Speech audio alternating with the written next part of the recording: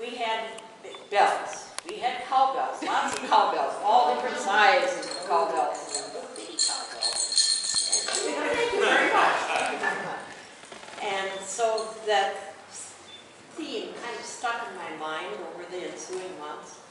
And so as a result, I have something here that was done originally by Edgar Allan Poe, and then it was parodied by someone whose name was Anon, A-N-O-N.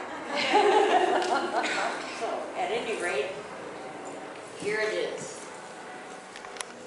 The amateur flute. Here's the fluter with his flute. Silver flute. Ah, what a world of wailing is awakened by its tune.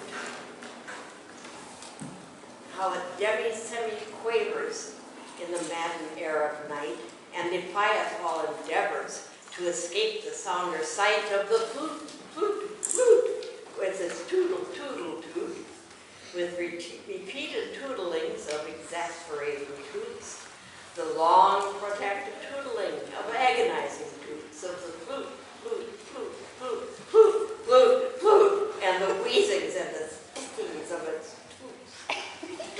Should we get the other flute, the golden flute? Oh, what deeper anguish will this presence institute?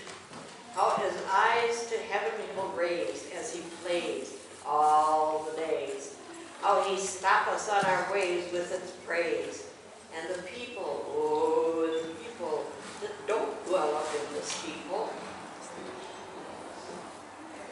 but inhabit Christian parlors where he visiteth and plays, where he plays, plays, plays in the cruelest of ways, and he thinks we ought to listen and expect this to be mute, who would rather have the earache than the music of his flute, of the flute, flute, flute, and the tootings of his toot, of the toots wherewith his tootleth its agonizing toot, of the flute, flute, flute,